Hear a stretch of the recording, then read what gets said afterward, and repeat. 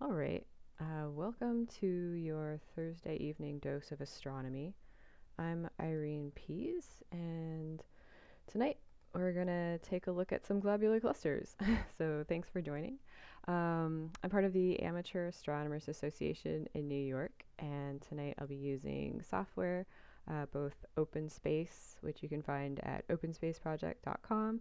That's what you're seeing in the background right now is some open space visualization. And then also I'll be using Stellarium, which apparently you can find at stellarium.org, not stellarium.com, like I've been saying. So yeah, try stellarium.org if the stellarium.com wasn't working for you. So tonight, as usual, I like to start off with the Stellarium and just taking a view, seeing what we have in our night sky.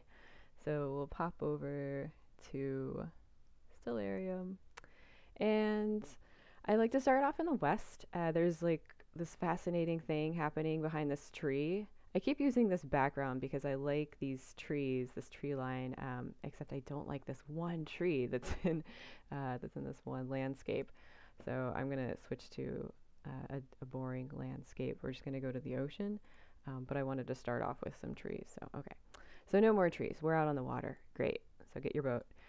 So tonight there's this kind of neat thing happening. Over in the west, the sun is working on setting. So as usual, we're looking at now.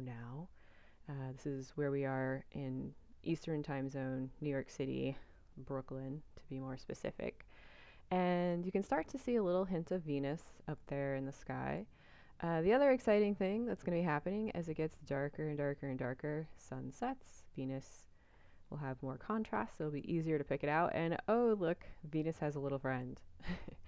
So the planet Mercury is also appearing in the sky near Venus tonight, and we can ignore this other stuff for now, just pretend you didn't see that.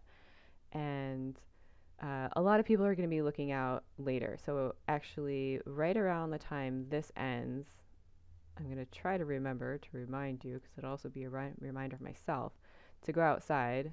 If you haven't been outside today, go outside and look for Venus and look for Mercury. So Mercury tends to be one of the more elusive planets that we can see with the unaided eye without a telescope because it's so stinking close to the sun. So because it's the closest planet to the sun as it's zipping around in its orbit, it never gets too far away from the sun in our sky. It's a little bit smaller, so it doesn't get nearly as bright as Venus or even Jupiter or Saturn. Um, Actually, I don't remember how bright Saturn gets, but it's definitely not as bright as Venus or Jupiter. And then you're only going to see it right after sunset, so kind of in the glow of the sun, or just before sunrise, so in the glow of the sun again, but on the other side. So it's easiest to see Mercury when it's at what we call its longest elongation. Basically, it's farthest away from the sun in the sky, has the greatest angular displacement from the sun in the sky, and that's going to be happening in just over a week. I believe the longest elongation is actually July, just kidding, June 4th. Um, Wrong way.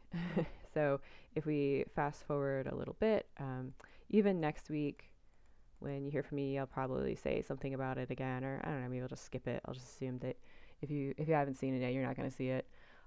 So it'll get higher in the sky relative to other things there, but it's always easier when you have like a brighter target. So I think in the past I've talked about using the moon as a marker to help you find Venus or Jupiter during the day. Well, for our evening time and trying to spot Mercury, it can be useful to use Venus as a marker. So Venus is, again, that really ridiculously bright thing that you really can't miss unless there's, a tree or a building in the way. And then Mercury is going to be the not so bright thing nearby. So if you can safely go outside and check that out after the stream tonight, or really any time up until this is like 9 o'clock that we're showing here in this view. So that's exciting. It's in like all the newspapers and everything. So I'm like, oh, I guess I should talk about that so that they think I know what I'm talking about, because if it's on the news, then it must be important. Yeah. So later on at 10 o'clock, when it's finally dark-ish, depending on where you are, what kind of light pollution you have, you'll be able to see stars. And last time I pointed out a few things. We took a little trip using the Big Dipper, which was way overhead, up by what we call the zenith, like way overhead. And so we're going to review that because it's going to be really important for finding the next thing. So if you have a really clear, really low southern horizon, like if you're on the beach or something, this is a very exciting thing for you to try to find. So reviewing, there's the Big Dipper. So you'd have to be looking like straight up and bent over backwards to see this, facing south. But you follow the arc of the handle because you're arcing to Arcturus, the really bright star, slightly reddish hue. I know it doesn't look really red in here, but I promise it's slightly orange, I guess, in the sky. So you arc to Arcturus, and then you speed on to Spica. So Spica is kind of a blue-white. Really, blue is hard to see, but you know it's a brighter star. So you're kind of following that curve around, arc to Arcturus, speed on to Spica. Spica was the bright star in the constellation Virgo. So we looked at the Virgo galaxy cluster last time. But I want you to see where Spica is relative to due south. Okay, so right now, 10 o'clock local time, or 10 o'clock, yeah, in Eastern time, Spica is pretty close to being due south. So I'm going to introduce a little terminology. I don't really like doing that too much in these because it's trying to keep it short and sweet, but fun word for the night is going to be meridian. So I'm going to turn on a line. One of our markings begins with M, meridian.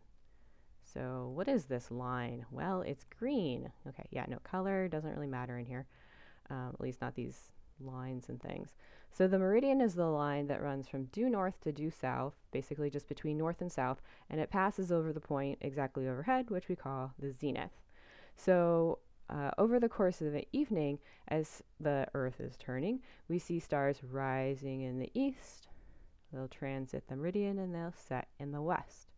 So whenever a star crosses the meridian, that's the highest that it's going to be in the sky, and then it starts getting closer to the horizon again. So that's why that meridian is important. So that's why we're going to be using it tonight to follow Spica. All those names for Spica. Wow, let's just imagine having all those names. They get confusing. So you're following Spica as it gets to the meridian. So let's watch. Following through time. Oh, that's pretty close. That's close enough for government work. To get to the meridian. And then I'm going to turn on those blobby things again. Oh, blobby things. So remember way back over here we had the yellow dotted circles, and I said that those were open clusters. So you see beehive cluster, broken heart cluster, shoe buckle cluster, okay, Christmas tree cluster, that's a nice one. So these are clusters of stars. These are groups of relatively young stars that all kind of form from the same cloud of gas. They're a little bit closer to us and less populated than these other clusters. So you see this is a cluster as well, but it's not the dotted line, that's the open one. The ones with the cross in them, those are globular clusters. And this one is, that's not a W, that's the Greek letter omega. I know it looks like a W, but trust me. So that's Omega Centauri, Cen short for Centauri. So Omega Centauri is one of the brightest globular clusters in the whole night sky. It's generally thought of as a southern object, and you know, looking that it's like really far in the south, you can tell why. So if we were trying to find it from New York, if I just fast forward, actually we'll rewind first. So I rewind, whoa, and yeah, it never gets very far above the horizon here. So this is going back to, well, sunset-ish. This is like, yeah, a little bit earlier in the evening, so 9 o'clock. And if I just fast forward, that's 10, 11, and by 11:30 or so, it's probably set already. So it's so far south that we can barely see it at this latitude. If you live further south, or if you visit down in Georgia, Florida, keep going south, it'll be higher in the sky, so easier to see. But we see that it's as high as it's going to be in the sky right when Spica is on the meridian. Okay, so when Spica looks really, really high, when it's really far in the south, that's when you want to look for Omega Centauri. And why am I going on about Omega Centauri? Okay, so I swear like every other week I mention globular clusters and how glorious they are, and I'm like, I'll talk about it another time. Well, right now is that other time. So I'm going to kind of zoom in, and this is like a washed out image. But if we didn't, we're looking through like 3 layers of atmosphere because it's right practically on the horizon. So we have a lot more atmosphere that we're looking through. If you just hold your breath and turn off the atmosphere, whoa. Okay, tell me that's not glorious. That's just amazing. So, so that's one of the brightest. So this one and also 47 Tucana or 47 Tuc, those are both in the southern sky. 47 Tuc we absolutely cannot see from this latitude. You definitely have to be further south to see that. But Omega Cen does skim the horizon from 40 degrees north. So that's exciting. So if you have a really clear southern horizon, fun thing to go look for. Definitely fun. If you don't have a clear southern horizon, oh look, there's a few more of them. So there's my favorite one. No, the right one's not my favorite. A little more personality than that. But we're going to look, all these are open, open, open, open. That's nice, okay. We're going to fast forward to later in the evening to when the best, it's really the best one, the best globular cluster comes up.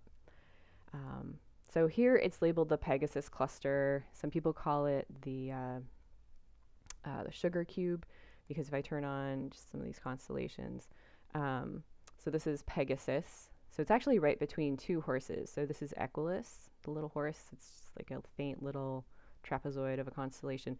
And then this is Pegasus, the winged horse, which is a little bit bigger, more interesting constellation. But some people say it looks like a little sugar cube that the horse is about to eat. So I think that's really cute. I also like to call it the Christina cluster because alliteration is just like, you know, a lot of fun. So we can zoom in there. Oh, wow, that's really cool. Let's get rid of the yellow thing. Oh, yeah, it's still yellow thing. Oh, better. Okay. So I really like this cluster because it's not the biggest, it's not the brightest, but it has this super, super dense core. It really stands out, has, you know, just that a little extra personality, and probably a black hole causing some of that. And also it has a nebula in there. It's the Peas 1 nebula, not named after me, but someone just happened to have the same name. But that's the first planetary nebula discovered within a globular cluster. So a couple of reasons why it's my favorite, because I know you really wanted to know that.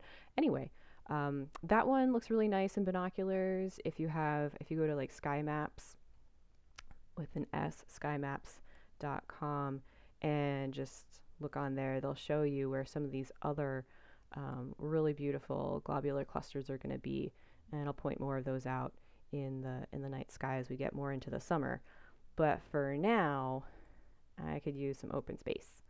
So let's go ahead and pop over to OpenSpace. Opening up. All right, OpenSpace. So I do want to take just a closer look at that globular cluster, M15, the sugar cube, or whatever you want to call it.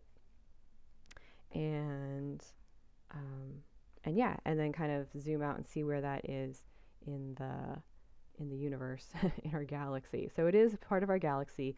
Globular clusters are some of the more distant objects that we see that are still in our galaxy, because they tend to be a bit above and below the plane of the galaxy, which we'll see in a little while. And just kind of looking around. Might need a marker. So let me turn on some constellation lines just to get oriented. Constellations. And we'll talk more about the zodiacal constellations next week. I had a request to take a closer look at some of those and how they relate to our solar system and stuff, which I love talking about. So I'm really excited to look at that more next week. But for now, let me try and find where we're headed this away. Yeah, okay. So just to make things simpler, I'm just gonna do this thing where I just turn off the Earth. Wave goodbye to the Earth. It'll come back. it's still actually there, because you might have noticed you didn't just like pop into space. I mean, you're in space, but yeah. So way over there somewhere is the globular cluster M15, and you might recognize Pegasus, Equus. Remember I said Equus was like a little trapezoid. But I want to go ahead and see if we can't view it in here, because it's kind of just a fun effect. So one of the fun things in OpenSpace is they have images of a lot of these quote-unquote deep sky objects, so clusters, galaxies, nebulae, and if you look in just the right direction, it's almost like you're this is my version of kind of like looking through binoculars or looking through a telescope. So we're going to point ourselves towards M15, and then we're just going to kind of look in closer. And you can just holler when you see it. Point and laugh. Whoa. Okay. Star. Whole bunch of stars. So yeah, so these globular clusters, like a whole mess of stars. Like I like to call them just a big ball of sparkle. So that's our image, a little bit clearer than we had, I think, in Stellarium, but just another really nice image of M15 in all its glory. So lots and lots of stars in there. So globular clusters tend to have anywhere from a few 100,000 to 1 million or more stars. This one, it's several 100,000, so it's over 500,000 stars. So it is one of the smaller ones, but it's got that really bright core. And again, so probably a black hole, which is great, right? That counts for like at least 500,000 stars, because black holes just have cool points. That's not really how astronomy works, but we're going to pretend. So I'm going to come back to kind of like our regular view here, and forgot what I was doing next. Oh yeah, and then we'll actually zoom out to let's zoom out to the galaxy, and just see our cluster there. So we can actually, I'm going to try this. So I actually did a little proper layer, maybe more than usual. And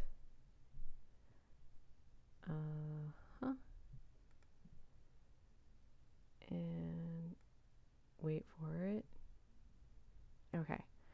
Yeah. So let's see if we can't zoom out to M15 and wrong way.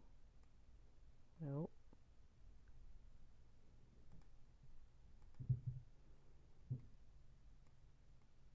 Go.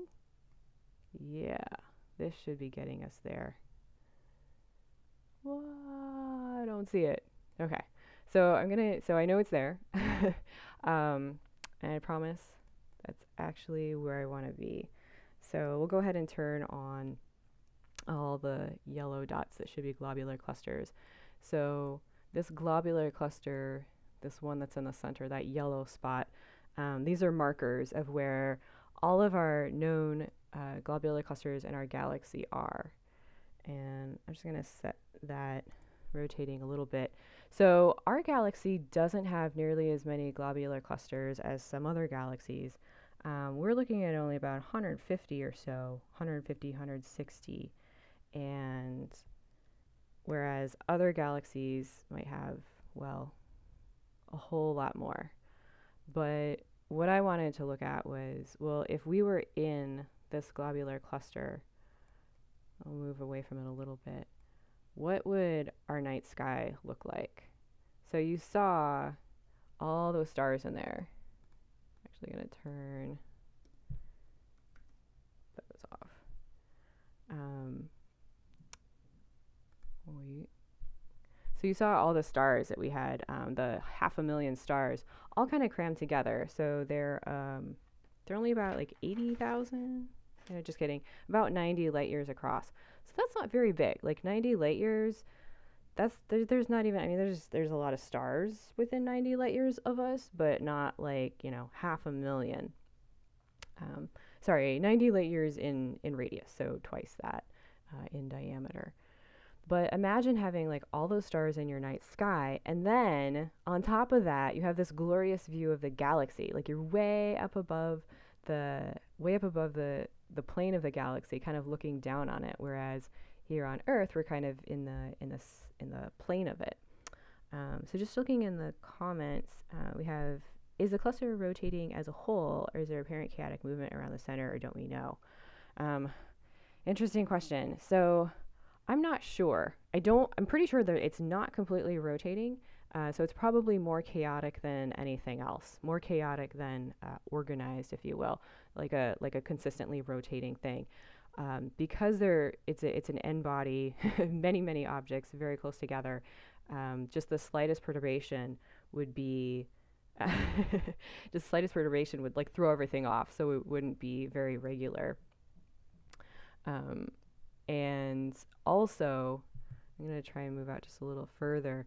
Also, as as a whole, each one of these, each globular cluster is kind of passing through, it's orbiting around the Milky Way as we are, but it passes through the plane of the Milky Way and gets perturbed. It kind of gets strung out. So actually I want to try to switch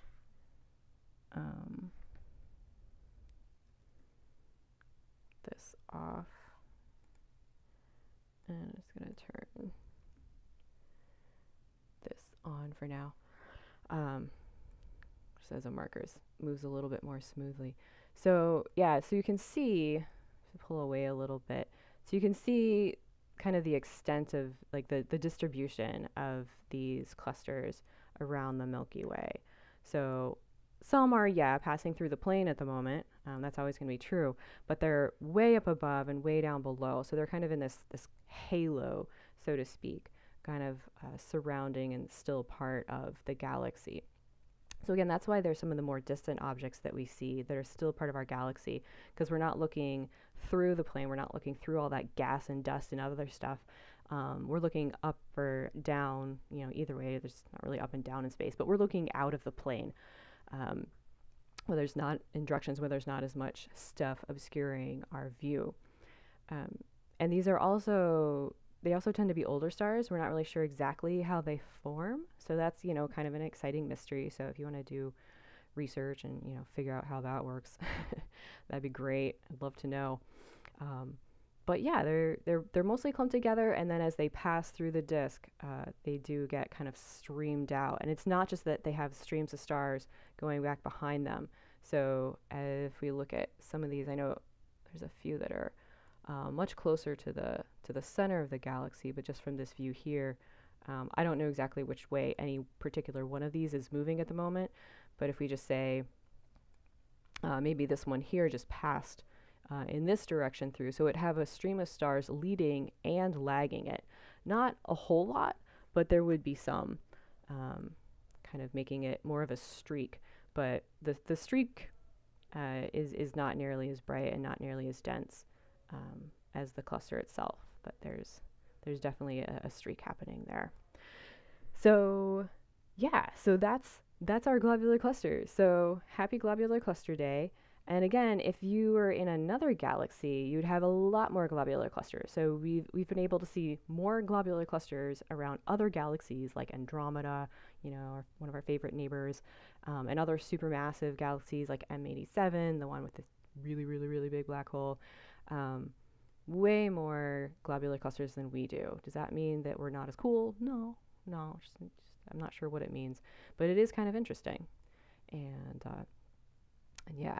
So again, the night sky, if you just do a night sky from our globular cluster, the stellar density in globular clusters is higher than it is in most other places in the galaxy, except for the galactic core.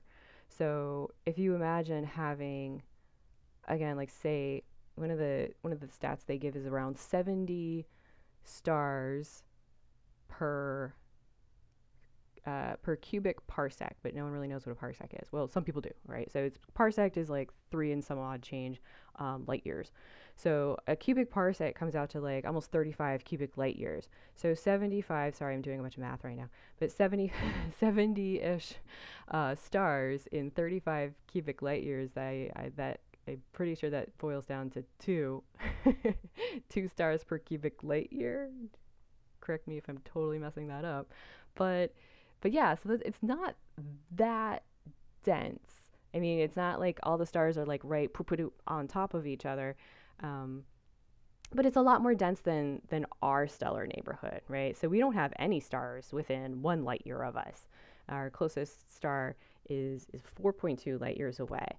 So much more dense than our little neighborhood, which is marked by our constellation lines back there. And we're in the plane of the galaxy, right? So there should be stars and stuff there. No, but so that's kind of an average towards the core, and especially M15, which, I think can I just do this? Nope, other one. Save that for another time. The M15 has a lot more in its core. So several orders of magnitude, like more like 1,000 per cubic parsec instead of on the order of 100 per cubic parsec. So let me just bring that one up again.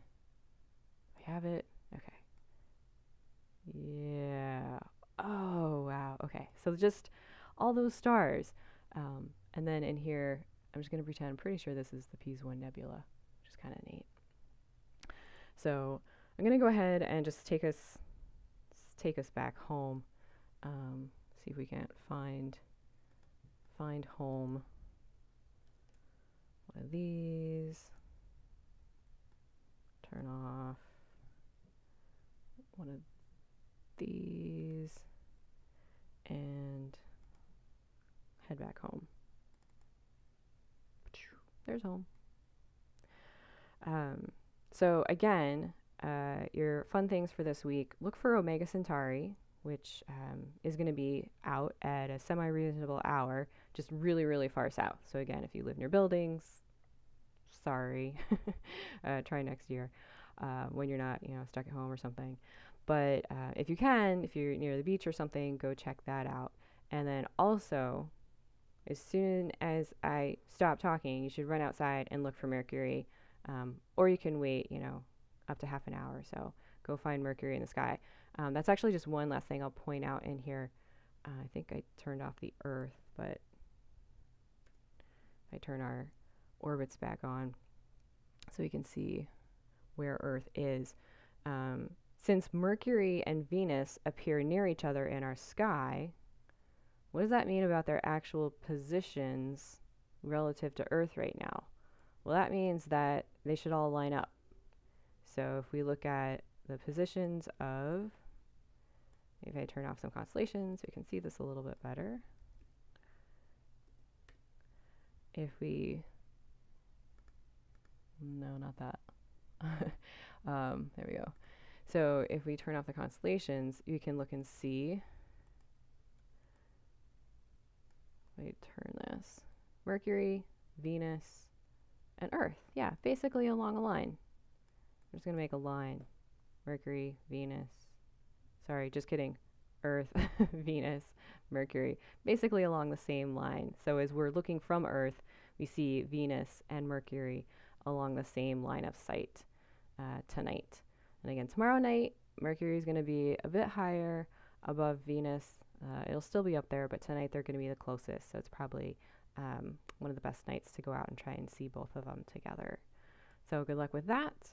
Next week, if you want to tune in, again, we'll be talking about constellations, especially the constellations of the zodiac and how we can see those around the solar system. So thanks for tuning in for your, yes, syzygy. Thank you. One of my favorite astronomy words. Thanks so much for tuning in for your Thursday dose of astronomy. Again, I'm Irene Pease with the Amateur Astronomers Association in New York City, and you've been viewing OpenSpace and Stellarium. Good night.